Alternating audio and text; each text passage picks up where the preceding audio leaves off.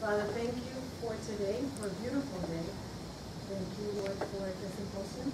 We pray that you will bless each speaker, that you will bless the students as they hear, and that we will learn from each other. In Jesus' name, amen. Well, welcome to our symposium on the work of research in preparing self-regulated teacher candidates. My name is Johanna Wilmot. I'm the administrative assistant for the School of Education. I was also an alumna of the program. I was privileged to be here while a lot of this research was going on, so that's very special. Our discussant will be Andres Valenzuela. He's the Director of Admissions here. Our symposium will present the work based on research in the peer-reviewed book, Developing Self-Regulation of Learning and Teaching Skills Among Teacher Candidates. The authors are Dr. Heifer Benvenuti, Dr. Marie White, and Professor Miriam Velez. Presenting to you today are two of the authors, Dr. Marie White, who will be presenting on research-based development of teacher candidates, Professor Miriam Velez, who will be presenting on the on-site research of teacher candidates during school observations and classroom experiences.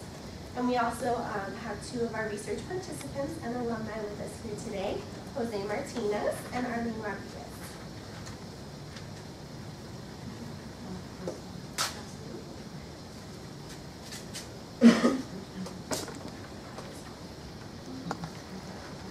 I'm learning how to use it. Okay, my part of this, and Johanna's going to remind me if I get close to 10 minutes, is research-based development of teacher candidates, and we're calling this about the work of research in our setting right here at Nyack College in the city. So I was praying about how to present this to you, and this book has been part of my life and Professor Velez's life for over almost 10 years in the making. And so I thought, this is really my story, and that's probably what compelled me to do the work that we do here. And so I was accepted at Gordon College after I was rejected by every college in the city, except for Kingsborough. And they accepted me, but the first semester I was on probation, and I was also in remedial classes. So I was one of those people that just, oh, I'm here, I'll have a good time, maybe go out on the weekends, not much for academics because I was failing everything. However, I was underprepared. I was Regents prepared, but I was not college prepared. I was not academically prepared. And I went to a fairly good high school in New York City. And I was good at taking a test, but I didn't have such a great GPA score. My SAT scores weren't so great. But somebody I knew, who knew my father, knew someone at Gordon, and there I went. But that's where I stepped over that help-seeking ledge. When I was drowning, I just began to look around and say, hey, if I don't get help, I am never going to make it out of here. And I was in the secondary ed program to be a history teacher. So as I've been looking at my own case, I realized that every story needs data to support it, because I didn't collect data on myself, but we did collect data on our students here in our program. And one of the reasons we stress that research matters is that this case study of 4 teacher candidates was based on our ongoing interest in the success of our program here in the city. Therefore, we chose self-regulated learning as a focus for our study, and we linked it to the core values of Nyack College. However, we have an enrollment that reflects the population of many inner city campuses. Therefore, we decided that we would develop a program that was effective for urban schools, and also the person would be equipped to teach in suburban schools, but urban first. Therefore, also the college, our college is nationally recognized for our diversity, our SES, so everything kind of started coming together about, I think it's almost 10 years ago now. So why did we choose self-regulation? Well, back when we started, she's been here longer than me, but I'm older than her. Nyack was basically an open enrollment program here. So we were beginning to work with students. This is before those two started. This was when we first started here. But there was evidence in the research that self-regulation learning processes are related to academic success, and most students that would be coming to us were not receiving any training in self-regulation. So although academically they might have been struggling in high school, it wasn't necessarily because they could not do the work. It was no one ever showed them how to study, how to time manage. And therefore, we also decided that we wanted to teach our students to plan, organize, monitor, evaluate, and think about the learning process. And this is what we did.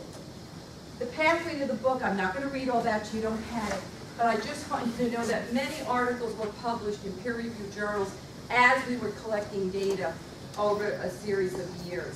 And then I met Dr. Benvenuti because I was working on my pilot study as part of this whole process, and he's the first author of the book, and we could not have done this without him. He's a chair over at Queens College, he's a visiting scholar at Michigan University, and he was the one that turned to us and said, you really have a book here. So this takes us way back when I had dark hair, to the basement of Worth Street. And when I found this picture, I thought, we began with a problem because we were now going to be evaluated based on could our students pass the state certification exams. And so we needed to find a solution. The solution is collect data, see where we are, see what we need to do. And I wanted to say, this is a lot of work.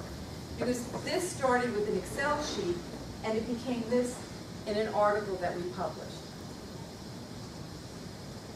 So now the implications of our study. We have a problem where the teacher of the classroom is no longer looking like the student in the classroom. We do not have a diverse population of teachers, especially in our inner cities, and we desperately need the students need role models. The best place to find that person is within the neighborhood, and that's what Jose and Arlene can attest to, because both of them are teaching in areas where the students are challenged and bilingual. So in order to tap this pool of candidates, we needed to find a way to get them to pass the teacher certification exams. That was the biggest thing. Once they arrived here at Nyack with the support system here and with the tutoring systems and all of the help that you can get, it wasn't a matter of struggling to pass their classes, it was a matter of struggling to pass those state exams. So we decided that we would have a learning environment that was rich in nurturing and encouragement, which is part of the core values, that would include training and self-regulated learning with academic vigor, so you have to be very motivated to want to learn in order to participate, and that we could attract and retain more minority and underprepared students than a college that would only provide academic and financial support. There was a piece missing, and that piece, I want to move ahead. Oh, sorry, I left out the slide. I deleted the slide. But that piece is what we called our Christian value system. That we were entering into this with a motivation that went beyond an academic solution to that we were motivated then to speak into lives, to be part of people's lives, and then at that point, they could independently take over and learn on their own. So, this is what we put in the book, and I'm just going to read it to you because we really are challenging all programs that are addressing teacher education. And what we are saying is, based on our model, even NCATE said, find a way to make sure that we have a diverse teaching population by helping teacher candidates who have done poorly in high school to pass the state exams. That was back in 2003, and that was research that I did for my dissertation. When I found that, I said to Professor Willett, hey, NCATE is telling us to do that. This is our accrediting agency that is now CATE. I met Sabuka out at AERA, and I said to him, with all these new standards where they're saying, oh, we will never get accredited because we're not going to be able to show that we're passing the exam, he said to me, diversity trumps the test scores. So basically, if we are showing, and we have, that we are putting teachers in the classrooms in the most challenged areas of New York City, that would trump whether or not we were making that 85% test score limit. And also, our accreditation is not dependent upon how we admit students, but it's dependent on how we prepare them, which we feel is something that Nyack is very special. So last, we said, those in charge of admissions to these programs should carefully evaluate each applicant's prior educational experience, and if appropriate, attribute prior failures to poorly constructed learning environments rather than a disinterest in school or a lack of motivation. Accounting for the impact of the interactive influences, if you know my work, it's all social cognitive theory, the environment interacts with the self and behavior. Therefore, look at the environment, the individual, and the context. Teacher training programs can begin to address the deficits. So, this is how our work ended. We're happy here. That's Dr. Benvenuti, and that's Miriam and I the day that we were celebrating like we were done with this. And then I wanted just to show you Debbie, who's not here, but Johanna. From day one, Debbie was our student worker. She contributed to helping us keep our data, put it into SPSS. Johanna followed. We have an outcome that is unbelievable. If I did the stats for you, you would be actually surprised at how many students have graduated here that had such abysmal high school experiences and are now full-time teachers. And we are saying that we have taken our students on the journey from our classroom to their classrooms.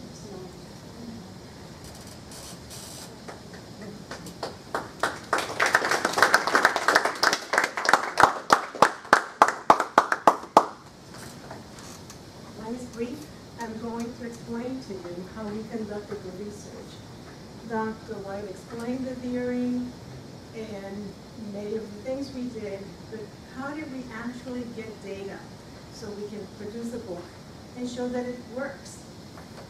What we did was on-site research. What does that mean? Well, the teacher candidates at the time were 4. There's 2 of them here representing the 4. And they were doing their student teaching. So they were in schools. What schools? Well, we had 3 of the candidates in public schools, and we had 1 in a private school.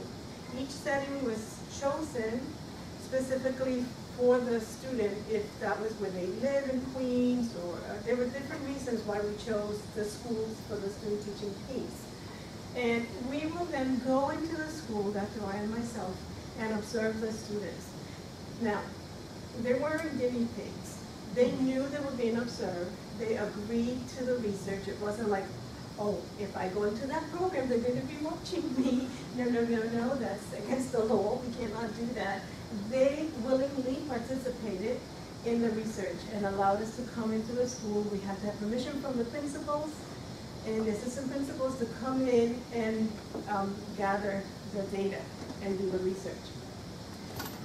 That's the researchers. That's the 3 of us, Dr. Benvenuti, who's in Queens. And between all of us, we probably have over 60 years of clinical, if you add everybody's 20, 25, 30 years of experience. And what does that mean? That we have been in the field ourselves, that we have been teaching, we have been in public school, private school, so we do know the field. The observation. The teachers, candidates, were each observed 3 times, okay? So we went to the school 3 times and we sat and we observed. What were we looking for? We wanted to see if they were using self-regulatory practices in their teaching. We wanted to see, were they doing help-seeking as they were teaching? Will they use self-efficacy? How was classroom management for these students that in a matter of, at the end of the semester, we're going to be certified and then be teachers themselves. So we were looking for these pieces, and we were looking to see, are they paying attention to the diverse learners? That means the students that are English language learners, the students that have special needs, all of that. You say, well, how did you pay attention to all of that? How can you pay attention to all these little pieces? Well, we did it with all of these instruments. Every single instrument that's here, mentioned on this slide, we used as a scale to observe the students. So these reliable instruments were constructed. Some of them came like your higher teacher sense of efficacy scale. Some were designed by Dr. Benvenuti himself, some by Dr. White. Others we used from other sources, but every single one of them we used as we went to observe them. So what happens in an observation when a person, a researcher comes in? Well, a couple of things. The observation was broken into 3 phases. It was first phase before the lesson. And this took place maybe 10 minutes before we walked into the classroom when we met with the student and they talked to us. But at times, that first phase took place the day before. There were many times I would get a phone call. Professor, tomorrow I'm going to be observing. Now, we're observing as researchers, but these students had supervisors, clinical supervisors that were also observing them. We were going as researchers. The clinical supervisors were going for, they're going to get a grade. They either pass or fail and become teachers. So they will call, and they will have these frantic, these frantic conversations like, I'm doing a science lesson, and I don't really know where I'm going with this. Now, it'll be easy for me to say, well, do this, do that, do that. But those of you that are administrators here, sitting here, like my friend Janice, know that that will not work. So it's okay, well, what do you have? And so the student will tell me. And as they were talking, they sort of walked through self-regulation and say, no, I don't think I'm going to do that. It's going to take too long. And I'm hearing that. And as the conversation kept going, I'm marking they or no, or they're self-regulating, or they're help-seeking. They're doing it by phone. Other times, they waltz in, because this is what students at my college who feel love do, into our offices, right? And, Professor, do you remember those magnets you had in your science closet? Can I borrow them? And so they did many things to seek help that we were watching, and they knew we were watching, but at times they forgot we were watching, but we were, and taking and documenting, okay, during the first phase, they were looking for help by phone, coming to the office, 10 minutes before the lesson, they did all that. In the second phase, they're doing their lesson. They cannot be interrupted. They're in front of 30 children in a public school in Brooklyn, so we're just sitting, recording. What are we watching? Well, we're watching to see if that student looks up to the cooperating teacher for help. And many times we saw that, where they would look to the cooperating teacher and give like a little eye, and kind of, okay, am I going on the right track? All of those little nuances we watched and we documented. So the research was tedious, but it was reliable. So that was the second part.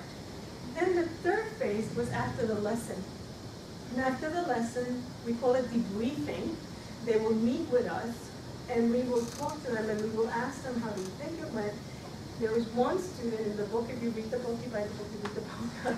There was one that the first time we observed her, she did not self-regulate. She did not help see. She was petrified, and she stood there and did a lesson kind of like a robot.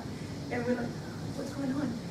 And after we spoke and said, you know, you could have done this, or we were watching for this, the second time we observed, it was amazing. It was like a transformation. It was perfect. And she grew professionally, because that's what we want. We have to produce a teacher at Nyack College. Not a student, a teacher, a professional teacher that will be certified by New York State that says you can now start working in any given school in this city and you're qualified.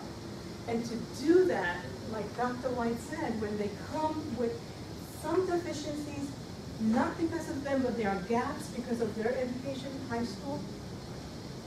And we do such a great job here at Nyack College with our developmental courses and guiding them. They also need this training. And so to get them to that point where that professional teacher who's excellent can now get a job, we needed to do these things. Now, I'm going to take a minute because I'm almost done. How many here are in my foundations class? Raise your hand real high. Okay, put your hands down. How many of you already did a practice state test? Okay, hands down. We start early. The semester, we're just in midterms. But I think by the third week, they were introduced to the state test. Why? I'm not trying to shock them. What we're trying to do, Dr. White and myself, and we're still collecting data, but we're not using it as things. We just want to see what's working, what's not working. And from there, we go into workshops so that they will be prepared for this exam, why we want you to succeed. That's the whole key of what we do. We do it because we want you to succeed. And so, findings. There's a link between social cognitive theory, which is self-regulation, and the success of these 4 teacher candidates. All of the 4 participants share how their self-efficacy beliefs acquired during the time of the program transfer to their profession. And we followed them 2 years after, and all 4 went into graduate programs and were certified and are working as teachers. And well, there's one that not only did he finish a master's degree and completed a 2nd certification, he's now on his 3rd certification back here with me to do the bilingual extension, and so he'll have 3 different licenses. And all because he learned this, and so I introduce to you, Jose.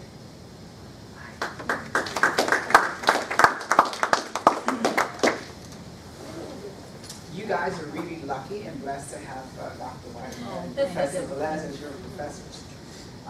So I'm going to talk a little bit about the benefits of self-regulation and help seeking in my personal life as a student and now as a professional. When I came here, I graduated in May of 2011, and then I was hired with the DOE right away. So one of the key things that they do is that before you graduate certified. So that once you graduate, you're marketable and you're able to get a job. Whereas some of my friends who went to NYU or Queens, because they don't have to be certified when they graduate, you know, they're still looking for jobs, or they still have to take the exams. So then, when I got hired in August, I worked as a 2nd grade teacher for the first 3 years. And then on my 3rd year, I was working on my master's for teaching English to speakers of other languages, which in the school system is like ESL. So I'm like the ESL teacher. And then I obtained the master's in teaching, TESOL, in the fall. And now I'm currently working as the English as a new language teacher and the coordinator.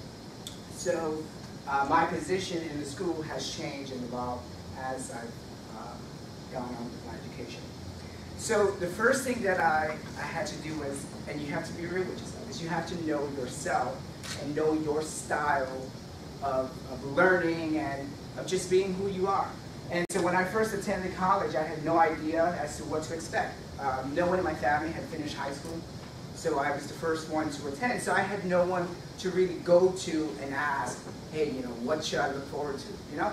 So I thought of myself as a very well-organized and motivated individual, and I enjoyed working by myself.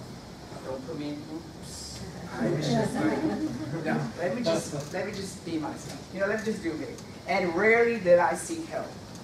But boy, oh boy, after my first semester, did I quickly realize that I needed help. And that I wasn't as independent, or I wasn't as motivated, or I wasn't as organized as I thought that I was. And so, and my priorities were all over the place. I mean, you know, I would come to class Monday through Thursday, and I didn't touch a book until Sunday night. Let's keep it real. All right? And so I needed help. And so one of the things, my first semester, before I even entered the program, one of the first people that I met was Dr. White. And she was very quick. So she's very sharp, and she looked at me. And she just kept moving. So I'm just like, okay, that's nice. And then I met Professor Velez, who's a total opposite. Yes. And she was so loving and nurturing. But when it came to the grading, you know, I find that Professor Velez was a lot more tougher, and Dr. White was a little more lenient. So I needed help. And so one of the things that I needed to do was I realized the power of reaching out. And I didn't look at it as like, oh, like they're gonna look at me as like I'm dumb, or like, you know, I don't know much. But like it was more like an empowerment tool for me. And I was part of small groups. And there were times that Arlene, myself, and some of the other alumni, we would stay in the lab. And we would just work on papers together. Or we would, back then texting wasn't as big as today, but we would like either email, or we would just reach out to each other. And that was one of the things that I think brought me over the hump, and I was able to progress, and I was able to excel in my studies. And then I had to give up on my social life, as well as some of my church life. I used to be in the praise and worship team, and you know, the children's ministry, and and I enjoyed hanging out and going out to eat, you know. And so I had to give that all up, you know. And I had to focus in on my studies, and I had to go to Dr. White and go to Professor Velez and ask them, like, where, you know, what am I doing, like, or how can I improve? And then I realized that as I started to get about, you know, closer relationship with both of them, and I saw that they genuinely cared about me, not only as a student, but as a person in my spiritual walk and in my academic walk, then it kind of motivated me to want to do better. You know, like, and I remember in high school, I had one English teacher who, from the very beginning, I thought she hated me. And she was just, we're saved, so we can't use her words. But I really felt that she had something against me. And then in June, she comes to me and she looks at me and she says, do you know why I was this way with you? And I said, no, Sharon. And then she says, because I saw something in you that you didn't see in yourself. And so sometimes people see the potential in us, but because we don't see it, we become lazy. We lack the motivation. But once you get that spark or that person who's interested in you, then it kind of gives you that starter, and you just, thank God, you just move on.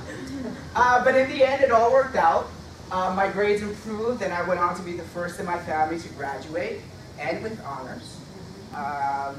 And although Nyack did a fine job in preparing me for my career in teaching, I realized that I still needed to reach out for help when I became a teacher, when I was appointed.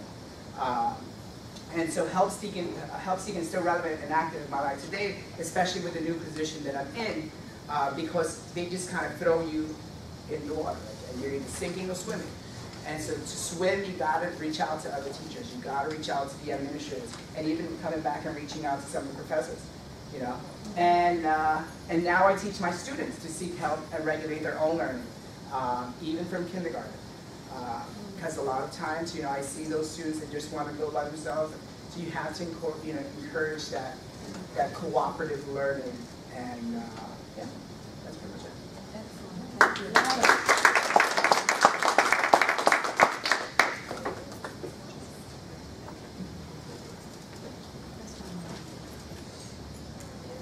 I am Arlene Rodriguez. Sorry, I'm a little stuffy. I'm a third grade special education teacher at Bronx Charter School for Excellence, which has been awarded a blue ribbon. I'm an alumni from Nyack College, and I have my Bachelor's of Science in Child Education and my Master's in Special Education. Before Nyack, I grew up in a very disenfranchised community and didn't have many resources. I had worked full-time in high school and had many family responsibilities. I helped out my family a lot financially and in other ways. So it required a lot of my time. As a result, I had low scores in my GPA, my SAT scores. They were not high at all. And none of my colleges that I applied for, none of them accepted me. So I basically just had community colleges, which is not bad. You know, you have to start somewhere, but I was so discouraged that I was actually planning on changing my career until I heard about Nyack. It was like literally a week before school started, heard about it, came to one of the presentations of open houses that they had. It felt just right. It felt right at home. They accepted me. So that was a big encouragement for me to continue my education. So I began at Nyack. When I began at Nyack, my grades weren't sufficed to get into the educational program. I had to take remedial courses.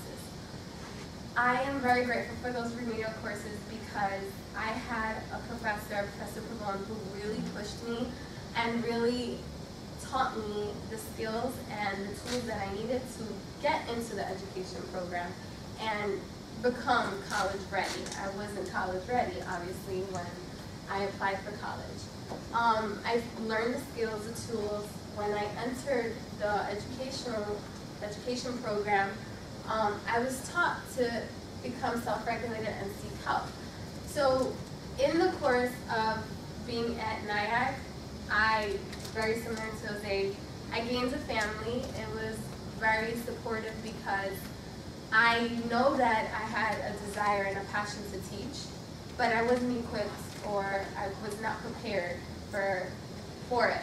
I wasn't prepared to become a professional. So in this program, I built trust and I built relationships that have been long lasting. I still come back, I still seek when I'm having breakdowns and my principal is not the one to go to and my colleagues are not, I'm like, what do I do? It's crazy right now, and I'm always, redirected and given that support that I need. And if it wasn't for that being part of my life in Nyack, then I think it would be really hard to get through teaching now. I definitely learned that you can't do it alone, especially in the teaching world, and with all these laws and regulations, and then having boundaries between your faith and the DOE and all these laws. It's really important to have a support group and have somebody to come back to and get you back on track and remind you why you chose that profession.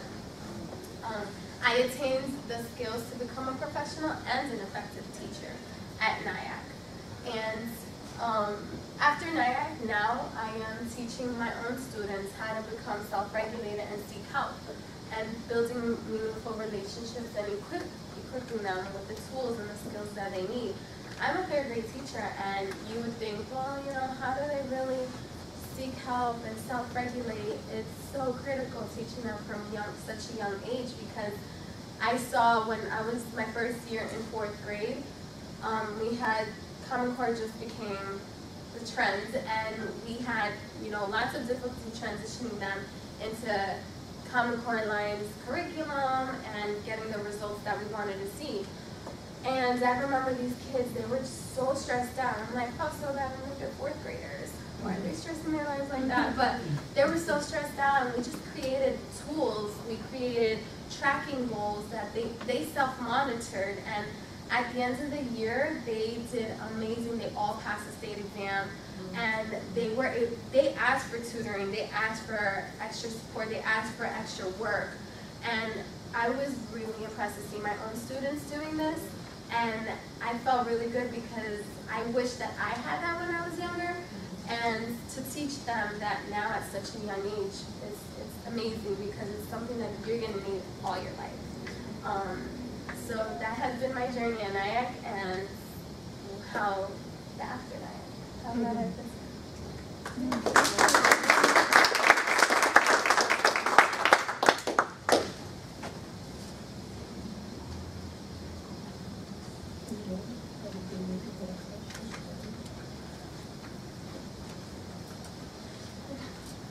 Okay, so my name is Andres Valenzuela, for those that came in a little bit later. I'm the Director of Admissions here, and I have an incredible honor of drawing this to a close a little bit and kind of putting things together from my perspective and from what you've heard today. First of all, Dr. Velez and Dr. White, incredible hearts, incredible work that they've done here for years, and as evidenced by the students sitting next to them. And if you want proof of what happens here, it's right there. And it's coming with those of you that are not just in the education department, but those of you that are in other majors here as well. Because what they've talked about, to me, is anytime I have a conversation with Dr. White or Dr. White, it's all about, every time I hear them, it's heart. It's the heart that matters. And it's what gets poured into day in, day out at this place. And it's why I'm here. It's the reason why many of you probably were drawn here. Those of you that are incoming freshmen, this is probably the reason why you were drawn here in the first place. And those of you that are here in your sophomore, junior, senior, or whatever year, it's why you stayed here. And why someday when you will graduate, you will be as proud as Arlene and Jose, thank you, Jose are of the time that they've had here and the respect and relationship they have. So to me, it's an honor to stand here and just basically clap and say, incredible, incredible work. So yes, please join me. So that's really it. I mean, that's all I can share from my perspective. In admissions, we often talk with the admissions counselors, who many of you have worked with, many different counselors over the time. And one of the things that we talk about there is what kind of students are you looking for? And oftentimes, it's not always the students that have some of this, right? This the self-seeking, the self-help, and I need help, I really want to pursue an education. Oftentimes, the students that come to us, yes, they have that, right? Like many of you do, but oftentimes, they're not. I don't know if any of you can relate to being at a college fair or being at a church. Somebody told me about this Nyack thing or something. And they said it's a Christian college, and so why not, you know? And somehow we end up in that place where now we're engaging in college. So whatever the case may be, we find ourselves looking for students that are open. You guys are here. I don't believe this is a requirement. I don't know, maybe it might be, but is this a requirement for some of you students to attend here today? It might be. So, but regardless, you guys are here and you're receiving gold by just being inspired, hopefully to continue. I know some of you are becoming freshmen here in the foundations class, or whether you're a little further ahead. Regardless of where you're at, it's beautiful to see, and I'm just in awe of what these ladies have done. And Jose and Arlene, awesome work. You guys are a living example of why we are here and why we love what we do and we live the Lord's places. So congratulations to you guys. I'm going to open it up to any questions. Any questions or even comments? Questions, comments, thoughts from you guys to any of our folks here? Yes? I have a comment.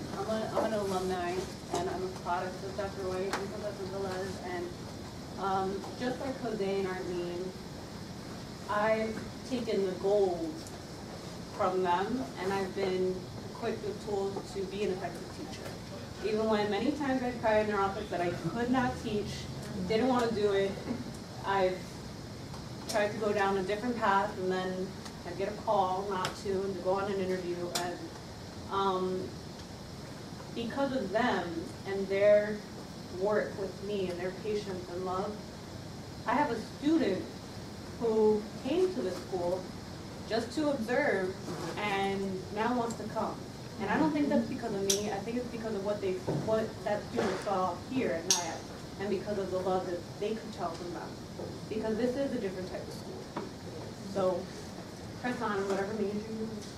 Thank you. Awesome, thank you. So the questions, thoughts for Arlene? Now's your chance. You got these guys that have gone through it. This is a good time for you to ask questions about the program, the testing. If I could just make a comment. When I said we were collecting data for 10 years, they were not at the very beginning, but they were close to like a 7-year span of observing. Data is not boring. Data is valuable. So when we took our first LA, back then it was the LAST, right? And what we do in the program is use it that are in it now. We do a pre-test, and then we sit down and say, okay, this is your score. Look at how many you got right, rather than how many you got wrong, and then work towards the next level score. So we talk about in our department, we have proximal goals. The goal, yes, at the very end of the rainbow, I want to be a teacher. But what is your goal now? What is your goal for the semester? And that's why this book is embedded in goal orientation theory. It's also embedded in other learning theories. And I just want to make this clear. This was peer-reviewed by people from all over the country that are scholars.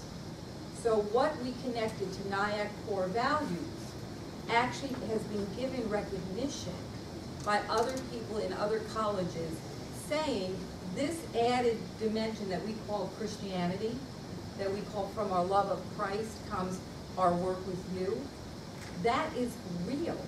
That is what propels us when she's crying the night before. You didn't need much help as we moved on, but I did kind of grab you a few times. Like, hey, what are you doing?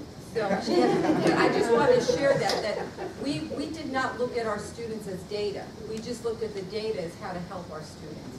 I didn't want you to think you're all now in the lab, because we're done writing books. And data helps us see where are the weaknesses in our program, so or even in our own class or the course, so that we can now guide you so you can succeed in those exams and as a teacher. You can ask questions now. Any questions for anyone? Go ahead, Richard. It's for any of you guys can answer. Were you guys always so comfortable speaking in front of user people? Not at all. I still am not. I'm super comfortable in front of my students and being observed, speaking to the crowd of people, not so much, but this process in itself, just speaking tonight, I'm like, sending them a draft. Is this on that? Am I on the right track? Like, so I think that really helped me like calm my nerves for today, because I'm just not generally a great speaker, eloquent speaker, but I need to gather my thoughts, write it down, see what I wrote. So as a way to help me cope with that, I'm like sending them PowerPoints, emails, does this work, does this work? But that's her self-regulation, is that as she's processing and she has set the goal, she looks at that goal and she said, wait a minute, I set that goal too high. I gotta take a, think about it, call Professor Velez or Jose, what can I do? That's self-regulation. She's such a good product of us. I saw more hands. You kind of explained it already, but I want to know more of like the beginning part of what was the process of you teaching when you first started? Like, what were the first steps like that you applied from what you learned here in school, like what you learned in your classes? What were the first beginning steps, like the process of it to actually teach in front of a whole classroom? Like, well, in the school that I started as an educational associate. So that's like a teacher assistant in the charter school. And I had many responsibilities like as a lead teacher. I had learned all the tools that I needed to learn as far as how to take data, how to do lesson plans, all those things. But it's really different when you're actually in the school. You read so many things in the textbook, but when real life hits, it's like, and you have real scenarios, you gotta learn as you go and continue seeking help. So I was an educational associate. I knew that there was room to grow in that school, and I started reaching out to my coworkers. We would get together, plan together. I would always double check everything that I did, and not just, okay, this is what I'm doing, and just because I think it's right. I always had like a second opinion, third opinion. Would approach my principal, what do you think, do you think this is gonna work? And the feedback that I would get helped me become a better teacher. And eventually they saw that potential in me and saw the effort that I put in and the help that I always seek, and I was promoted to a special educator. And my first year of special education was last year, and I was so lost. I learned so many things in the books, but like I said, in real life it was completely like another story. And I had to really like learn the ropes all over again, and trial and error, working with people, working with the students, working with the parents. And this year, this is my second year as a special educator, and I've grown so much with what I've learned and the process of getting help and working with other people, that it's become so much easier, especially with the kids that I have this year. It's a big load, and I came to them when I knew that I was getting that class. I came straight to Dr. White, and I'm like, you would not imagine what kids I'm gonna have. I have a class of 30 where 20 of them have issues, and it's like I just wanted to meet their needs and help them and be a great teacher. And they were able to just like take a step, what are some things that you gonna be dealing with, and they were able to help me. And still today, I'm always like, oh, wow. One of the things we did in the study is called teacher efficacy. So we kind of break them early on. Were you going to say that? No. Oh, what were you going to say? On what do I have the skills to actually learn first? That's where we start. That's self-efficacy. But then when I'm in the classroom, do I feel like I have the skills to tell or to teach so that the student will learn? Oh. And Arlene went through the process of going from her self-efficacy to her teacher efficacy, and she's never stopped growing. And that's the whole thing that we kind of preach here, if there's any other word, that you never stop growing, you never stop learning. And you cannot be afraid to reach out, because there's a stigma attached to help seeking that is very much in the Western culture, but not in other cultures. So when we step across that ledge, like I called it when I was in college, the help seeking ledge, we are then very surprised that there's someone there to catch us. Janice? I just had a comment, and when Dr. White just mentioned about You never stop growing. And listening to this, as a retired principal, assistant principal, I'm a lifetime learner. So I'm learning from this. And then as the director of admissions, I'm hearing and I'm seeing there's certain things. I know this school is a Christian school, and I will go on record to say it's a good school to also promote for students who right now may not be Christians in high school. Because when I hear of self-regulation and seeking help, oftentimes a teacher who would come to me to say, Ms. Reed, I need help. I don't know how to do this. Those are the teachers that I realized were motivated enough to want to do well. And the other part that Jose and Arlene are not telling you, because Arlene, I know of you because of the gathering that you'll find out later on in the other session. Both of them have been very proactive in helping to support teachers in their schools, teachers that they come in contact with. And it's important, even in all your activities, to self-regulate. I self-regulate even now at this juncture, over 60 years old, to say, okay, maybe I should say that to my son, maybe I shouldn't say that to my son. I'm still going into schools to train, and oftentimes you have to also get rid of your pride and ask for help.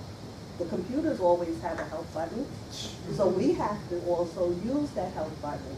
And people will work with you when you say help. In light of what Dr. White said, I worked at a bilingual school real quick, and we had Chinese students. We found out that they were cheating. So one of the teachers said to them, how dare you cheat? How dare you cheat? They were not hurt because they considered that helping each other. So those are the kind of things that you have to see, because we wanted, so that's that diversity that you have to see. They would say, Miss Reed, he. Then I said, he. They can't tell. Then I realized the proverb for he or she is tasha, the same thing. In Spanish, we have la muchacha, el muchacho. Also, with the diversity, if you have an aunt or uncle, you have to say whether that aunt or uncle was the brother or sister of an older person, the older one or the younger one. And that's how you see the importance of learning. So I want to get the book. I didn't get the book yet, but I want to be able to use the idea of it in the schools that I still travel in. One last question. Yeah. For the professors, did you always have time whenever they used to ask for help? You answer them. No. No, we don't always have time, but we make the time as much as we can. So some students have even made the trek out to Pennsylvania to my house. One time we got a van and they'll walk over there, they come to Dr. White's house, they'll call us, they'll text us. It sometimes is intrusive in my own personal life, but this is what God told us to do, and this is what we do, because we're in the process of preparing excellent, not just real excellent teachers for the Word of God. There's a world out there of children that needs an army of Christian teachers to infiltrate the Board of Ed and bring hope. And that's our next session if you want to hear about that. But I want to add this. The help seeking we talked about is called academic help seeking. So when they came prepared, then we helped them. So when a student comes asking for an answer or, oh, I don't remember this, we send you back to the source, which is the syllabus, the advanced, whatever. But if we have a step beyond that and we call it academic help seeking, that student is coming prepared knowing what they don't know, and then they can ask the specific questions. There's a little bit of a difference in that. Because I know you think I'm never here. That's why you ask that question. I never like to see right there. She always finds me. So thank you all for coming. I'm gonna, if it's all right, would I close with prayer? Please do. We also Blessing for you guys and for everybody here. So Lord, I thank you so much for this time together. I pray specifically for Dr. Velez and Dr. White, that you may increase the blessing that you have already bestowed upon them, that their hearts may be enlarged, and that, Lord, as students come to them from all walks of life, that you give them the grace, the wisdom, the patience that you so have bestowed on us and right through them to us. Lord, I pray for Arlene and Jose that you continue to bless their schools, give them the love and the care and the heart they need to be able to care for those students, to work with them, to challenge them, and more than anything, to love them. And Lord, and for everybody here, Lord, may we be enriched by these words, by these lives, and may we walk out of here inspired and drawn closer to you. Amen. Amen.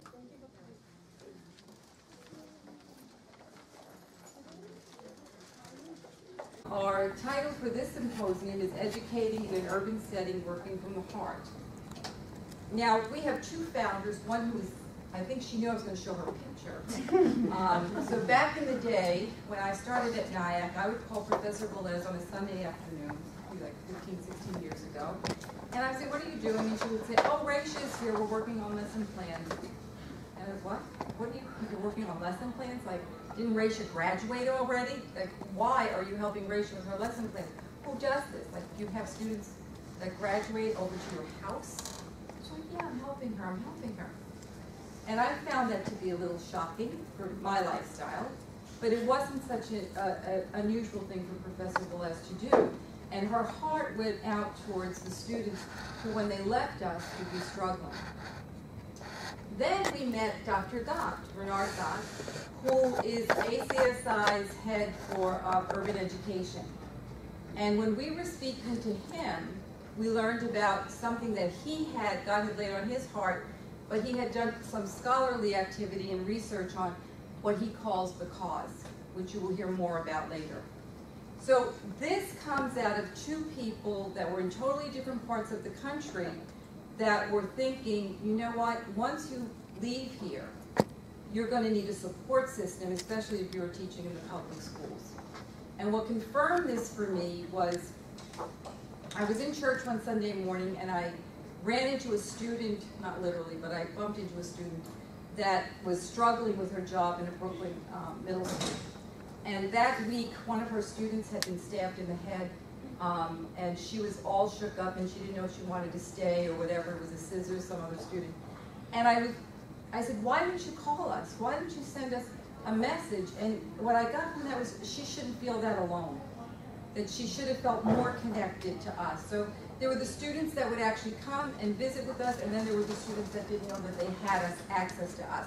So that's where this concept of working from your heart came from. Dr. Gott made us even more aware of how important it is that we use more than our professional skills, but there's another motivation that comes from the heart. So the scientist that I am, I went looking online and I kept thinking, is there a connection between the heart and the brain? Obviously, yes. But where the Greeks were so into that everything was coming from the heart because they didn't realize what the brain could do cognitively. And so if you remove the heart, then the person would die, so they thought that's where learning was happening. And I was thinking, well, maybe all the scriptures referring to the heart really mean the brain. But then I found this, and it says, this is his statement. After 30 years of studying the heart, I am learning that exciting scientific findings are providing a dramatically different understanding of the heart and its relationship with the brain and the human body. The rich neurologic and endocrine structure of the heart make it possible to train the heart from acting in a frenzied and disordered manner during stress and anger to working in an optimal manner from lessons of peace, love, and harmony. Now, he has a lot of research on this, and I just found it overwhelming. And then he said, the implications for education and treatment of clinical disorders, optimizing work performance, and offering students strategies to maximize their satisfaction and achievement are profound. So in tonight's symposium, you will hear from Jose Martinez, Sonia Fuentes, Jan Jolly, Andre Hayes, and Laura Rodriguez. And we begin with Jose. All right. So I work with the English language learning population in Williamsburg, Brooklyn, and I'm the teacher, the English as a new language teacher there. I graduated from Nyack in May of 2011, and then I was hired with the Department of Education in August of that same year. So one of the benefits of coming here was that when you graduate certified, so it's easier for you to get a job. And then I worked as a second grade teacher from 2011 to 2014 in the same school. And then I obtained my master's in teaching English to speakers of other languages in the fall of 2013. And now I'm currently working as the English as a new language coordinator and lead ESL teacher. So I work with all of the bilingual students and all of the English as a second language students in the school and their families, as well as the teachers.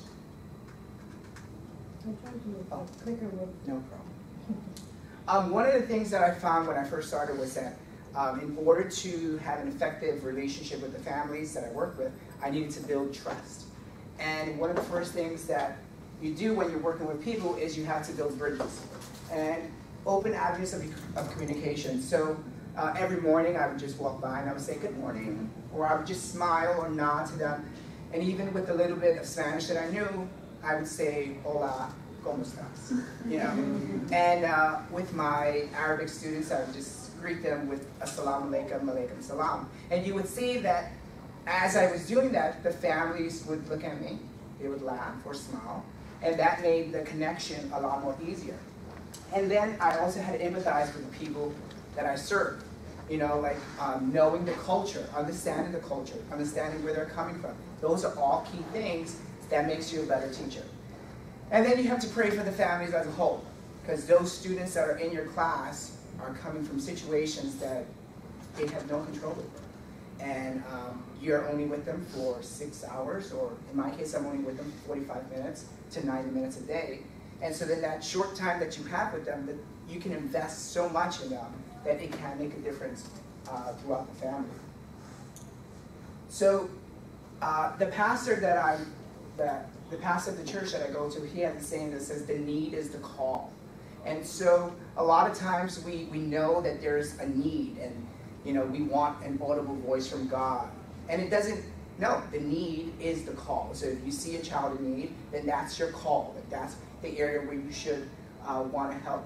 So I truly believe that the families that I work with, they put their trust in teachers who show compassion and concern for their students as a whole. And in my case, I was able to relate to a lot of families, and I didn't even know that that they trusted me so much until I met this one family. And we're going to call this child Jennifer. Jennifer she was a new student in our school, and she was new to the ENL program. So right there, she's in 2 different environments that she was not in the year before. So everything in her little world is new. She's in 2nd grade. She's a bright student, but she's very shy. And then her parents are illegal. Both parents are illiterate in both Spanish and English. The mother has other children living in Mexico who are much older than Jennifer. And the father's an abusive man and an alcoholic. And the child begins to fall behind in her schoolwork. She's not doing homework, she's not studying, not reading. Now, I'm not her classroom teacher. I only service her for 45 minutes, 90 minutes a day, for 4 times a week. But for some reason, this mom wanted to share all these things with me in one meeting. On one Tuesday afternoon, we sat and we talked. So she scheduled a meeting with me, and during this parent engagement session, she starts sharing all these things, and I'm just like, oh my goodness. Like, I could have easily, it was 3:15, I could have easily said, look, I have to go. Like, it's time for me to go. But I just sat there and I listened to her. And as she was talking with a little bit of Spanish that I know, I was able to talk back with her and reach out to her. And then she just started to share. It almost turned into a prayer meeting. Like, I had instrumental music in the background. Like, it really did almost turn into a prayer meeting. And so after that, I talked with the mom, and you know, I said, I'm going to really check in on Jennifer every day. Go to her classroom teacher, speak to the classroom teacher, see what it is that she's struggling in, and when I pull her out for my services, see what areas that I can help her in. And so as I was doing that, mind you, this is a 2nd grade student. She's 7 years old, and she even hits the mom. Now the mom's afraid to discipline the child because she's illegal, so So all of these factors play a huge role in this child's education, but not only in the classroom, but outside of the classroom. And so, you know, after we talked, and we went to the school social worker and the counselor, and we started reaching out to the family. I even offered my time for the mom to come in so that I can help her with her English. She didn't take advantage of it, but the offer was there. So as the year progressed, Jennifer excelled. She passed the NICES lab, which is the New York State Achievement, the English Achievement Test. So she passed, she tested out of the program that I was serving her. So I no longer see the child, but I make it one of my priorities to visit her classroom teacher just to check in periodically, just to see how she's doing. She's currently in the 3rd grade.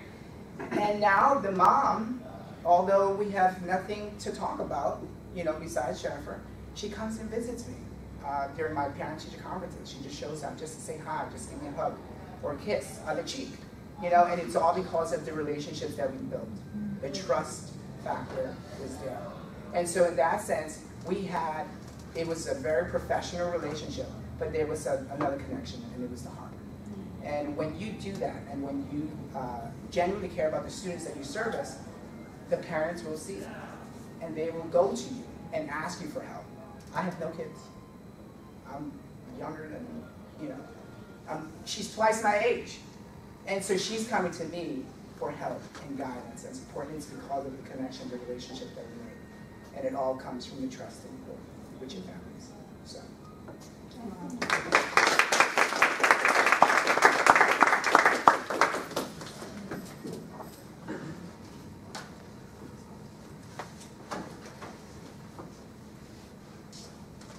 Is it like working? We didn't try it yet. Should be on.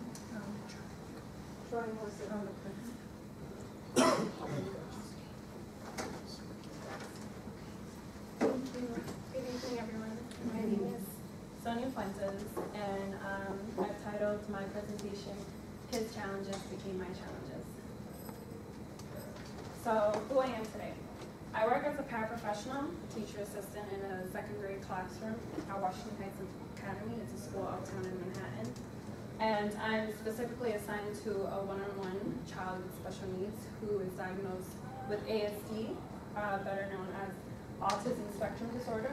And I've been working with him since the 2nd half of his kindergarten year. So in working with him, the challenges that he faces every day have become my own challenges. And in those challenges, I work to not only advance him academically, but to advance him personally. To see growth in him personally as a child. In the beginning, I can remember recalling the time when I first got to the school and was being introduced to my assignment, to the specific classroom I would be in. And I remember administration and teachers telling me the frustration that they faced with a specific child. And even to a point where they thought that he was mute because he did not speak. There was barely any language there. So they told me I would have a difficult child who has a defiant attitude, who lacks engagement, who is often isolated from the class. And the first time I met him, I saw a lot of what they were talking about. So I walked into a music room. And you would think in a classroom with music, the teacher's engaging them, there's different activities going on, that the child would be engaged. But meanwhile, I found him on the side and he was just lying down, and I introduced myself to him. And in that, I already knew the challenges that were to come, but I learned throughout the year working with him that he needed one-on-one attention. He needed that small group instruction, and he needed consistent support in different areas. So I also noticed that not everyone involved had the capacity to be patient with him. A lot of the times they would see him as a child who was misbehaving. So they would not understand that that behavior came out of the autism spectrum disorder that he had, came out of his condition. And so they were challenged and they didn't know how to handle it. And I remember walking in the hallways and then just people telling me, I don't know how you do it, Ms. Fuentes, you have a lot of patience. But then constantly reminding myself that those 10 minutes that I spent out there in the hallway with him just for him to finish his outburst, that is a reminder of what God has put me there to do. So the misunderstanding often became a tug of war between a frustration between teacher and student. And the transformation, I put up Romans 12:2. It says, "Do not conform to the pattern of this world, but be transformed by the renewing of your mind. Then you will be able to test and approve what God's will is, his good, pleasing, and perfect will." And it resonates a lot with me because every day that I walk into the school, I always remind myself of what God is doing through me and what he's doing specifically with me and special needs children. Because not a lot of people would think of working with special needs children because of the challenges that they have with them. And so in working with him, I've had a lot of growth within myself as an aspiring teacher, and in the growth that I see in him motivates me every day to continue to do what I'm doing there. So as an educator with the Heart for Christ, I did a lot of things that went out of my job description. And the Christ-centered service came from doing things like making a chart. So I kind of brought an example here for you guys. And I had a schedule for him because I noticed that, children that are diagnosed with autism spectrum disorder need a routine. They need to know what's coming next. So I created a schedule for him. It was a routine chart. And it was very simple. It had his name at the top of it, and it had 3 rows. The first row explained the times. The second row explained what was coming up. So if we had technology or library or the morning routine, he would know at what time that was coming up. And then if he met his goal, which was on the 3rd row, he would either get a star for that, so that he knows, okay, I'm aware, I met my goal, I did what I had to do. And then, if he still had some incomplete work or some improvement to do, I didn't want to do a sad face just because I didn't want to relate it to something negative. So I did kind of a neutral face, so he knows that, okay, I need to improve. And with that connected, I kind of created a prize board. And the prize board, this was from like last year, so it's a little beat up, but it's the prize board, and he has to choose what he's working for. So he's constantly aware of the fact that he needs to improve, he needs to meet his goals, and I always make sure to make his goals reachable. Even if it was just like the kids had to do 5 sentences, if he did 3, that was a goal within itself that he accomplished. So the prize board included things like this, having a snack. He loves the iPad and technology, and even lunch with me or taking a walk. Simple things like that he worked towards, and it motivated him to do better each time. So that was the routine chart. And then along the way, I created alternatives for him. So I did things like work on him with his writing, because he gets occupational therapy. His penmanship is very weak. So I did things every morning. I put my name here. But, where he could just trace his name. And I did mine too with him, so that he sees, I'm engaged with you. I'm here for you. I'm trying to help you. And it helped. And his writing has improved a lot. The results, then he had minimum language, as I said, and now he's always known now. Now everybody knows him. Administration even sees how he has grown and how his language has developed. And in the beginning, he used to use small phrases. He would point to things. He didn't really know how to communicate. And I would constantly correct him to form complete sentences. And then he was reading at a level A. Now he's reading level I, which we're in 2nd grade. But reading level I for him is a lot of progress. And he did not enjoy reading at all in the beginning. And now, because a lot of the times he'll do reading on the computer or on the iPad that sometimes the school provides, he's engaged.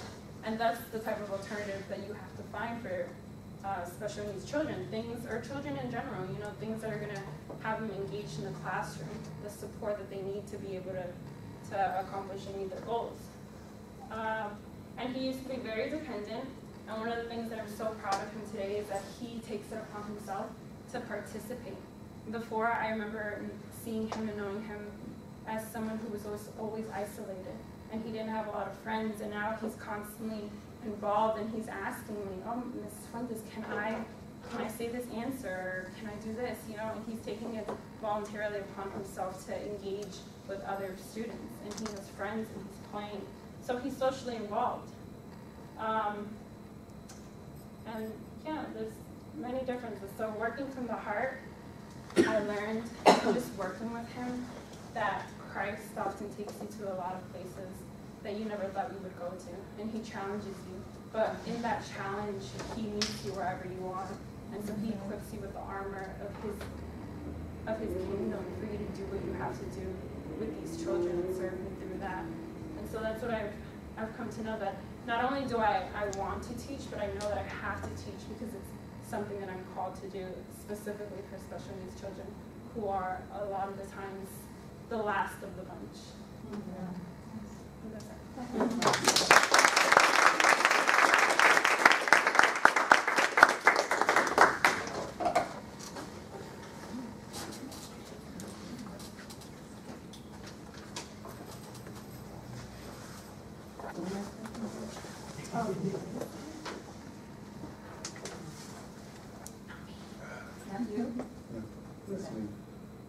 Can you go next since he's up? Since it's there, yeah, we can switch.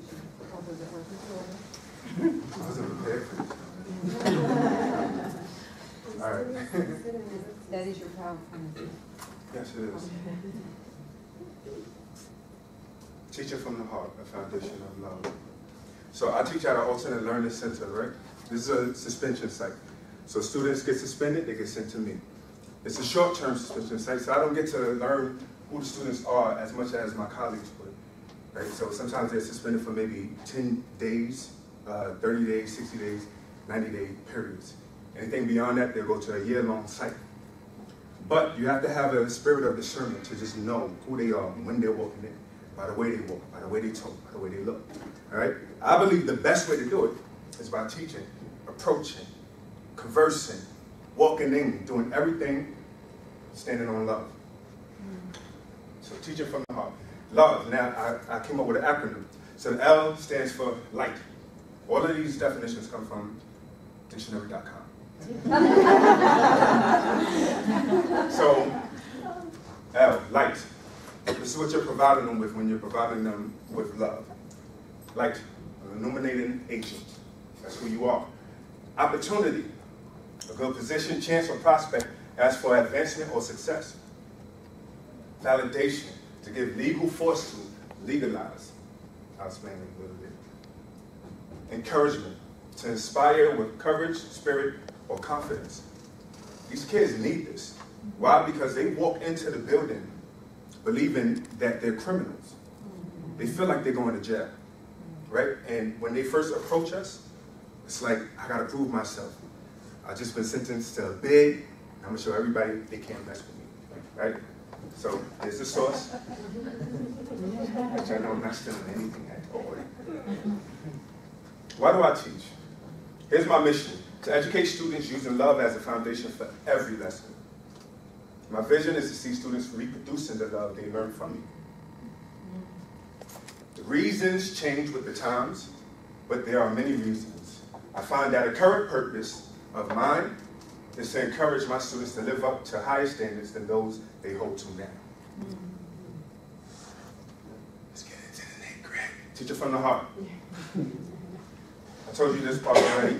That's my site, John J. Alternate Learning Center. I'm an English teacher. I also teach music, life skills, gym. I almost came in my gym clothing. And then I decided to go home since I had the time to change to right? But what is professional? If I'm a gym teacher, then that's professional, right? At this site, we get a few new students every day, right? So suspensions last from 10 to 90 days, as I said. A majority of them come in with that thought of proving themselves, just to reiterate. And that's not who we are. I'm determined to show them that we are a place of second chances. Mm-hmm. They come, they learn to be better, and they go back to their home school and prove to them that they can. Mm-hmm. Monday's story. You know what? Let me click ahead. I didn't see how much time I had. You have but 6 minutes and 40 seconds. I wanna put this up there, right? So interceding before conflict grows, right?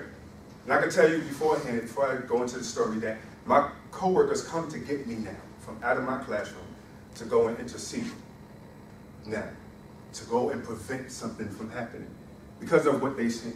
And they're gonna see it now when I tell you the story. So one new student wrongfully approaches another new student, right? Bad English, and I'm an English teacher. But I jump in before a fight can be brought about and disable the possibility for tension, anger, and a physical fight. What did I do? Here's what the story is in detail. I walk into my classroom. I only had 2 students at this time. They walk into the classroom before me. Others are late. Others are slowly trickling in, right? One of those students are new. I notice he's a blood because of the way he's wearing his clothes. So he's part of a gang. He sits down, and I see the other student who's been there for maybe 2 weeks, right? He sitting in my chair. I say, please, let me get my chair. Not because I have to sit there, but I don't want anybody fighting him over that nice chair, right? All the chairs in my classroom are nice, by the way. So he should have sat in the right chair. But I said, please give me my chair. He didn't listen at first. I said, please give me my chair. Oh, huh? So I noticed he was showing off for the new kid. He wanted to let the new kid know was that. Don't mess with me. I said, come on, don't do that. If a new kid comes and you have to disrespect me, then you don't love me. He said, nah, you know, I was just kidding and everything. Took my chair, right? The next kid comes in, he's new, and the blood says, yo, what you jacking? That means, what gang are you representing? Right? That's his first few words to this new kid, right? It upset me. Sometimes I let these things slide to see if they can work it out on their own, right? But the kid said, what do you mean? What am I jacking? He said, you from 900 block, right? I said, nah, I'm not from 900 block. He said, you look like this boy I know from 900 block. So I see it getting ready. So I say, wow, are you from 900 block? You don't even know what that is. I said, this is exactly how I respond to them. What do you mean I don't know what that is? What are you talking about? Just because I'm a teacher, I don't know it? Do you even know me? Aren't you new today? I don't even know your name. Did you ask me my name? You never got to know me. But you're telling me who I am? I get it. You have a spirit of discernment, but you're wrong. So I say, listen, anytime you bring anything into my classroom, it involves me. If you're standing out in the hallway talking, I can't involve myself. But once you come into this space right here, it's all me. I get the chance to ask you a question. I said, let me tell you something. I respect every last one of y'all, and it's love from jump. It's love from jump. Why? Not because you earned it, but because you're a human being, and that's who I am. I'm here. I'm here. I said, I'm here to help y'all. I said, what's unbelievable is that you're so into these games that you're asking people when you first meet them if they're in a game. I said, so you respect that, huh? He's like, nah, you know how it is. I said, you respect that after I went in debt to stand here in front of you? I paid to get here. I understand that I invested in your life before you even showed up. And that's how you're going to treat me? You respect those drug dealers more than me? Those gang members more than me? And I'm the one showing you love? I'm the one building you up? How are you going to do that? He's like, nah, sir, it's not like that, it's not like that. I said, yo, it's love from jump. A new kid comes in, right? He's like 2 days in, right? He started last week. He said, nah, that's real. He comes over, gives me a handshake. Nah, that's real. He said, he keeps it 100 all the time. He keeps it 100 all the time. He sits down, and I have the students backing me up. And I'm noticing, I'm like, yeah, you got it. You felt the love. And the reason I could approach them like that with so much energy and enthusiasm is because I loved them within it. So it's never a yelling where I'm yelling at them and then I eventually get the security guards to come and get them. Right? It's me putting them down to bring them up. So putting whatever spirit that they come in with, I put that down and I build them up on love. And I show them, and here's the results, right? I don't even think I need this anymore, but here's the result. Here's the result. This kid went from, you don't know nothing, to going to the gym with me and skipping basketball, which he wanted to play, to now working out and lifting weights with me. Wow. Yo, you think I could do more? Yeah, the way you throwing that up, you should be at like 100 or something right now. Let's try it. Nah, I got you. I'm gonna spot you right now. Yo, man, this is so, we're having a good time. 2 minutes. I'm sorry. We're having a good time and everything. It's good, right? Today, the same God, you know it takes time. My pastor always says, change is a process, not an event, right? Takes time. So now he doesn't do that in my class, right? It is new, but he respected me today. He overworked today. He overworked. He did more than what I asked him for today. He goes to the next class, and he asks the new kid today the same exact thing that would be. So they come in, they get me, Mr. Hayes, could you come and get him out of the classroom? I'm like, all right, just give me a minute. He's like, no, we need you to come down. So I said, oh, it's about to get me. I walk in, immediately, stop. Yo, Mr. Hayes, to me, instead of talking to this kid now, he's talking, Mr. Hayes, why this kid wild and yo? He's walking out with me. I just said, yeah, explain to me everything. And that's the respect that I can get, because they know that I love them. And that's everything to me. That is everything to me. That is what makes everything so beautiful. And, I think that's my time.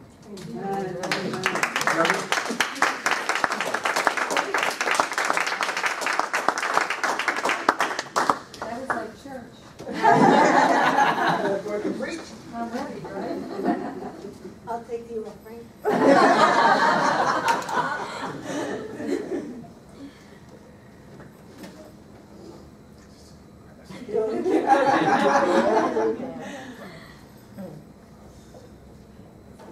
Is that you? This is me. Great.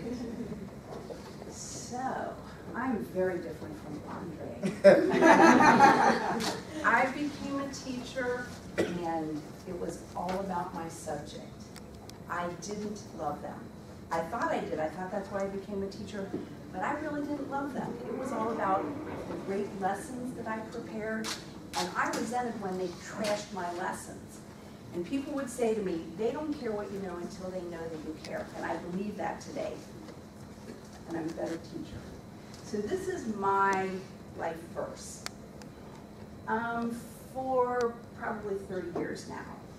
Ephesians 2:10 says, we are God's handiwork. Another version says we're his masterpiece. We are created in Christ Jesus to do good works, which God prepared in advance for us to do. I normally read the Message, which says God creates each of us by Christ Jesus to join him in the work that he does, the good work he has gotten ready for us to do, work that we had better be doing. And that is my morning prayer. It gives me a reason to get up and go to school in the morning. And when I think like this, I see kids differently, and over the years that I've been a teacher, some of the children have become part of my permanent family because I look at them like this. So my oldest daughter, 28 now, when she was going to kindergarten, she was assigned to a school and housing project where 30% of the kids were reading at level, and none of the parents in my building would go there. My pediatrician said, you can use my address, you can go to Bowery Park City. And we said, that sounds really good, but God's provisions don't include a lie. The other parents got a bus to come down right to our house, our apartment, to take their kids up to this really new age school up in Greenwich Village where the day I went to visit, kids were creating their own personal horoscope charts in their literacy class. So we sent our daughter to the school in the housing project. And my goal became to get involved in the school and to make it better, not just for my kid, but for everybody. And I became the librarian as a volunteer. I was there full time, and I learned how to teach children how to read. So as a result of making that decision to send her there, I got involved in the Lower East Side. And a few years later, I met this young man. His name is Rudy. I met him when he was 11. He's 33 today, and he is someone who calls me on Mother's Day to wish me Happy Mother's Day. He is the reason that I became a teacher. I tutored him, I taught him how to read, and when he graduated from middle school at 16, he only had one really lousy high school that he could go to, so I offered to homeschool him. And for 2 years, we sat at my dining room table, and starting from nothing, he is super educated today. Now, he works at a posh Madison Avenue salon as a hair colorist. He does, among other celebrities, he does the Trump women. I hate to say that. He goes to Carl Icahn's house and colors his wife's hair, and he goes to the U.S. Tennis Open and does, you know, Serena and all those, their hair. And he's not intimidated by anybody because he's highly educated. And the only diploma this young man has is from the Jan Dolly School. That's what we call it. And I became a teacher because he made me feel so good about being a teacher. And when I was 50, I applied to the New York Teaching Fellows, and I was the oldest one in my class, but I went into public school, and unlike you, I thought I had the right motive, but the kids just like got on my nerves because they trashed my lessons, they didn't appreciate what I knew, and I just felt really frustrated, and I kept, you know, trying to plow ahead with my lessons without trying to get to know them. And I thought my first 2 years were a waste. This is a girl named Malika. I took them on a field trip just to go ride on the Staten Island Ferry because we didn't have any money. And she was a really mean, obnoxious kid. But I ran into her last summer in IKEA. She called me down, and she said she almost dropped out of high school, wound up in a transfer school with some of the other kids from my 8th grade class, and they said in that transfer school, when they were learning living environment, they kept referring to me as all of the things that they had learned from me.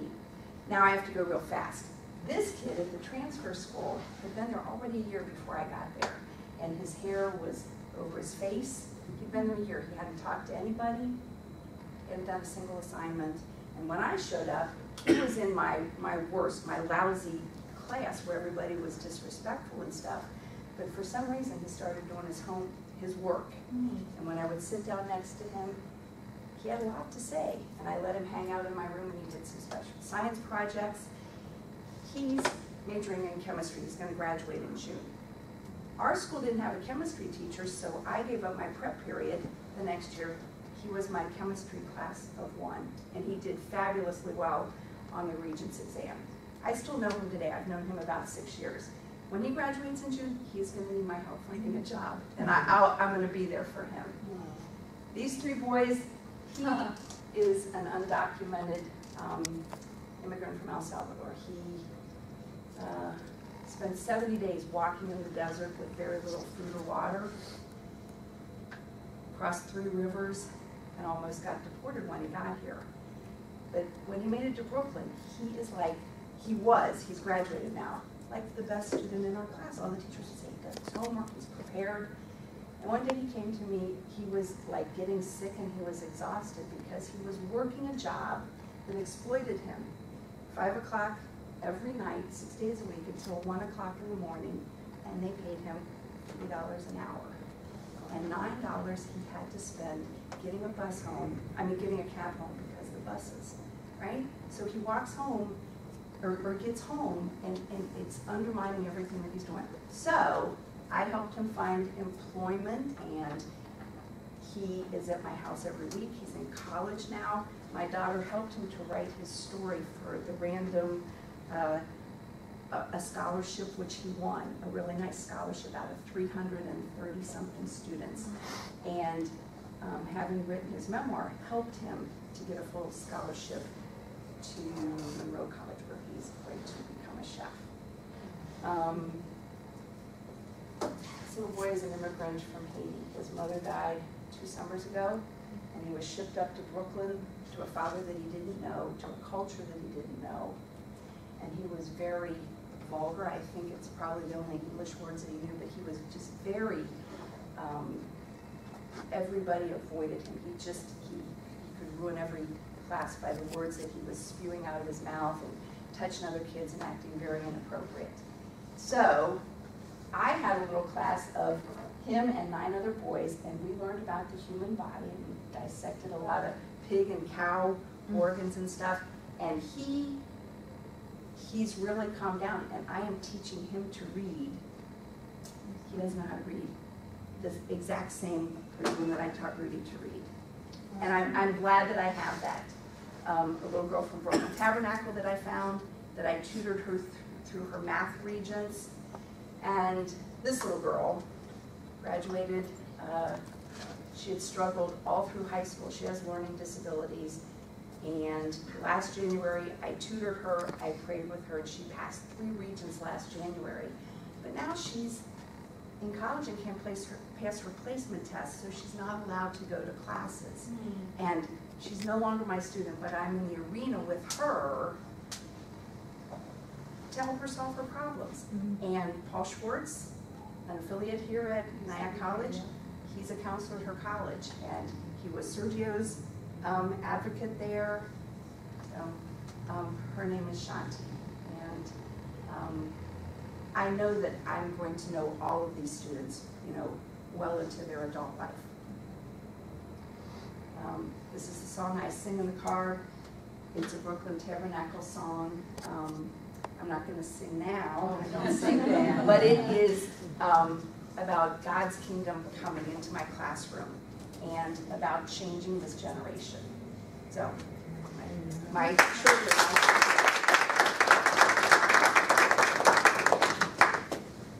I know you're a mathematician because you timed it perfectly. Absolutely perfect.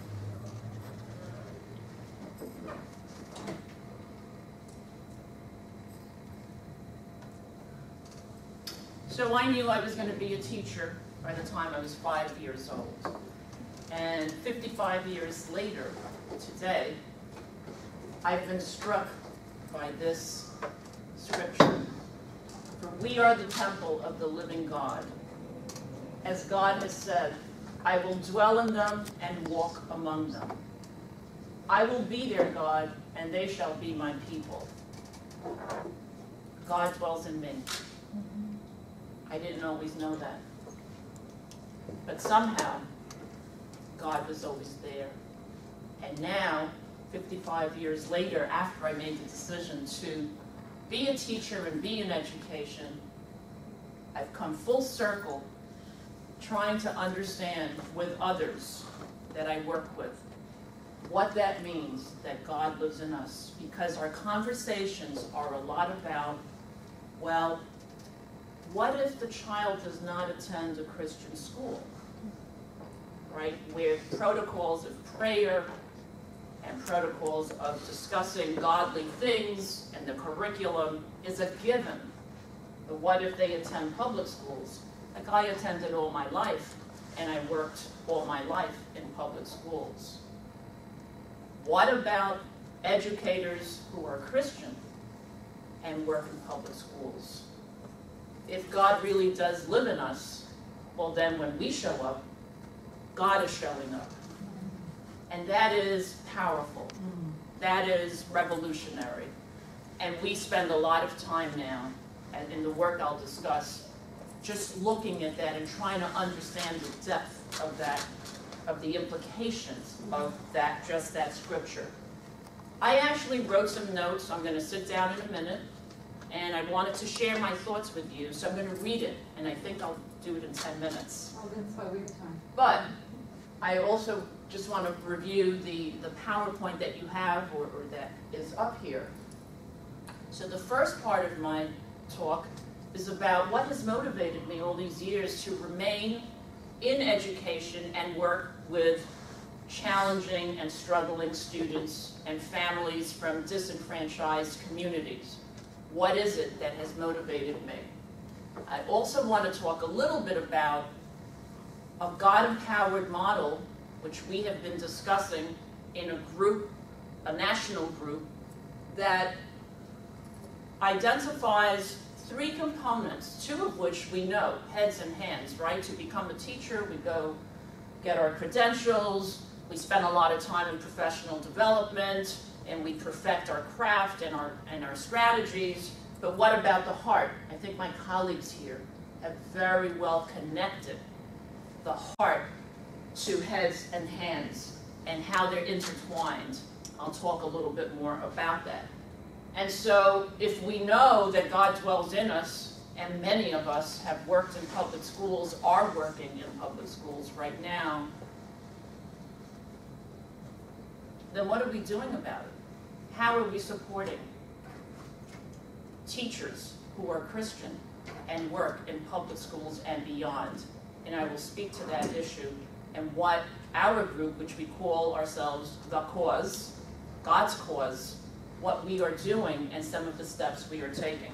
So I am just now going to go back to the first part and read in the next 9 minutes my thoughts from my notes.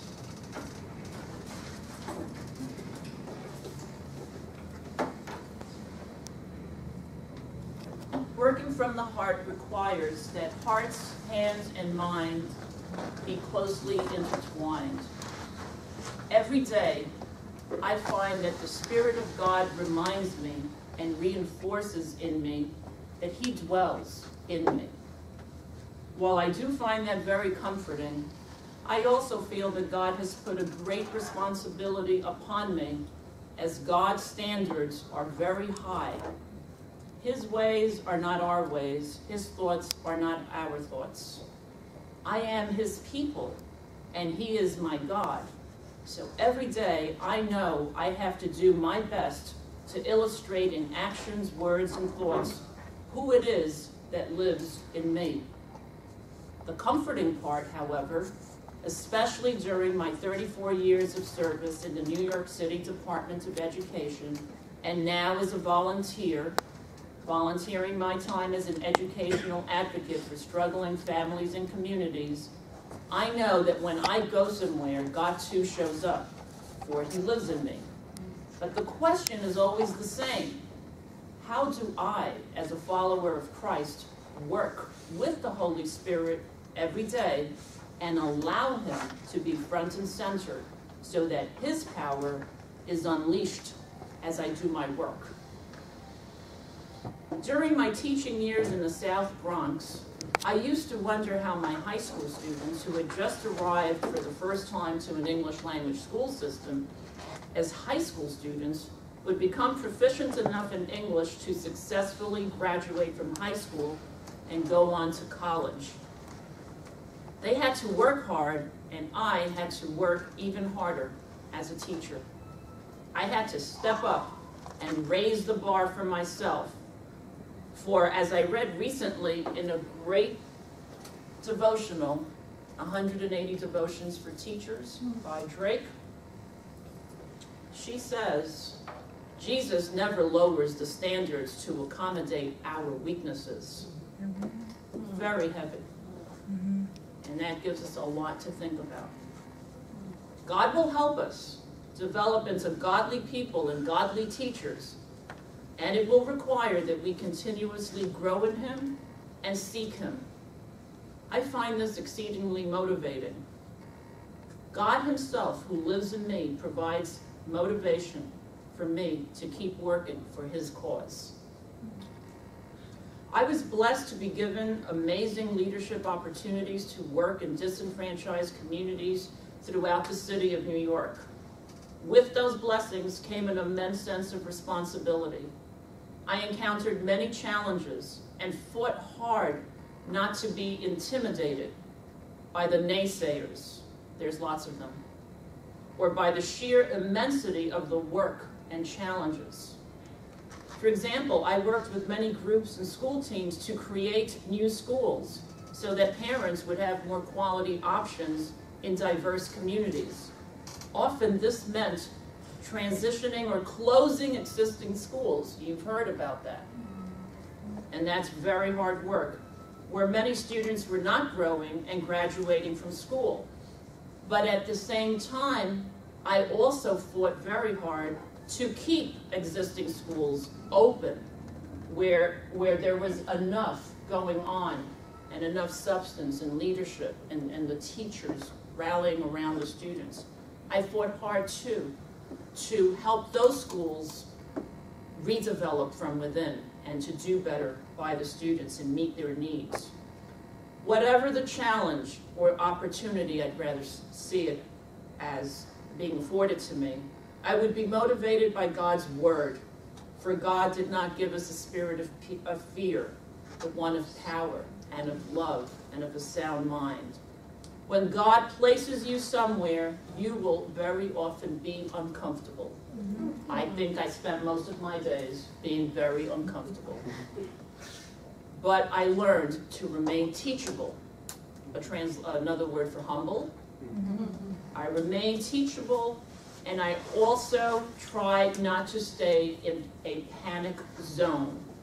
I find that many educators work in a panic zone continuously. It is not healthy, and it does not allow us to do the work we need to do. Rather, we should stay in a learning, growing zone.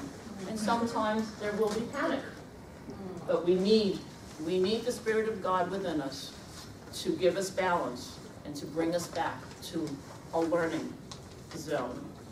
So the Word of God itself has motivated me all these years to keep advocating for and supporting struggling families. In 1 Corinthians 13, the Word of God says that love never gives up, never loses faith, is always hopeful, and endures every circumstance. And so that's my response to what has motivated me to remain in education and specifically working with challenging situations and students who are academically disenfranchised and economically disadvantaged. A model that we've been looking at as a group, we call it a God-empowered three-dimensional model that involves the hands, heart, and the heart being the key, the heads, hands, and heart, with the heart being a very key component. In education, we spend all those hours acquiring our credentials, the heads component. And we invest many hours perfecting our strategies and ongoing professional development opportunities. This is very important to our profession and vital to our success as educators. In the amazing opportunity I have gotten to work with a national group of educators in the last 3 years as I have retired from the New York City Department of Education, with educators on this panel and in the audience, I've gotten a very close-up look at what heads, hands, and heart could mean in education. That in fact, we can unleash power within us that flows from the love of the heart of Christ within us. We call this group The Cause, and its leader, Dr. Bernard Gant, who is the director of the Urban School Services for the Association of Christian Schools International, has a vision for this God-empowered three-dimensional model. I'm reading from one of his articles. The third dimension, the heart dimension, cannot be achieved through higher education credentials or professional development practices. Educationally disenfranchised and economically disadvantaged children require connection. Connection with an educator provides inspiration. How do educators provide this connection? Love. I think Andre and my colleagues here spoke very clearly to that. God's love has been poured out upon the heart of the educator through the Holy Spirit who has been given to us from Romans 5:5. Connection, inspiration, and learning are also all intertwined. Our daily prayer then has to be to allow the Holy Spirit through our instructional planning, yes, when we're home planning, and teaching, so that learning connections are made by students in ways that help them grow academically, socially, and spiritually. The love that flows from the hearts and which permeates our teaching can be powerful and is transformative, just as Jesus transforms our lives when we accept him as Lord and Savior of our lives. 1 Corinthians establishes a blueprint for us as educators. Imagine a teacher patient with her students, kind towards the parents, not arrogant, not dishonoring her colleagues, not in it for self just to draw a paycheck, not easily angered by the administration, not holding grudges, committed to the truth, always protecting her class, always trusting the Lord, never giving up on the students, but always hoping the best for them. God's standards are very, very high. And that blueprint is in 1 Corinthians 13. I don't have my glasses on. Huh? We're almost done. Okay. Finally, as I mentioned before, one of the responses by this group, compelled by the love of Christ, called The Cause, some of its members are here in this room today. One of the responses was to begin an outreach effort, a local grassroots effort to teachers, especially those in public schools, teachers who are Christian, to come together and together to consider the components of a God-empowered, Christ-honoring education, heads, hands, and heart working together with especially that connection of the heart. And we have started a group in Brooklyn, in Jan's home. She is our host on Sundays. And we've just initiated a group in Queens. Arlene, where's Arlene, has helped us to begin that group in Queens. And I have heard that there is a request to consider a group in the Bronx. Finally, I'll end with a quote from the book, 180 Devotions. Teaching is one of the most important career paths imaginable in our society, and yet it is perhaps one of the most discouraging due to hassles and lack of recognition. Ladies and gentlemen, if teachers become discouraged, then teachers will be affected. How do we support teachers? How do we support one another to continue working from the heart to make that significant difference? After all, we know that the Word of God says that when two or more are gathered in His name, He will be there and He lives within us. Thank you.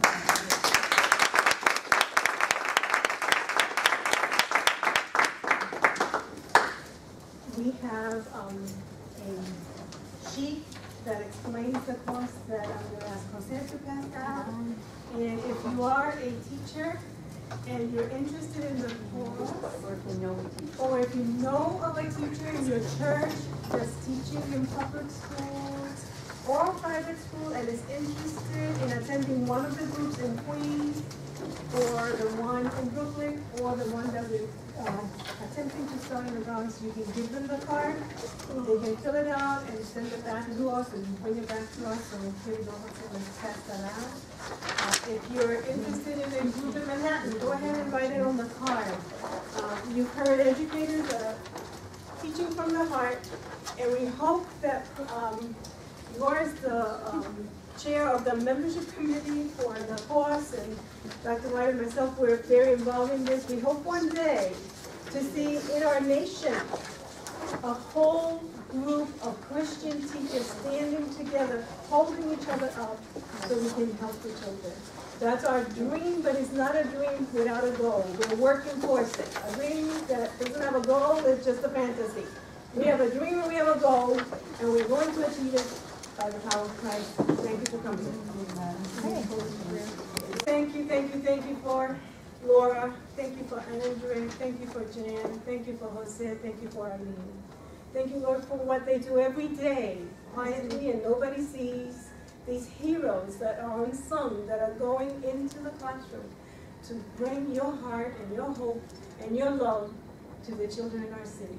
Bless the children in our city. Bless our school system. And bless our teachers in Jesus' name. Amen. Amen.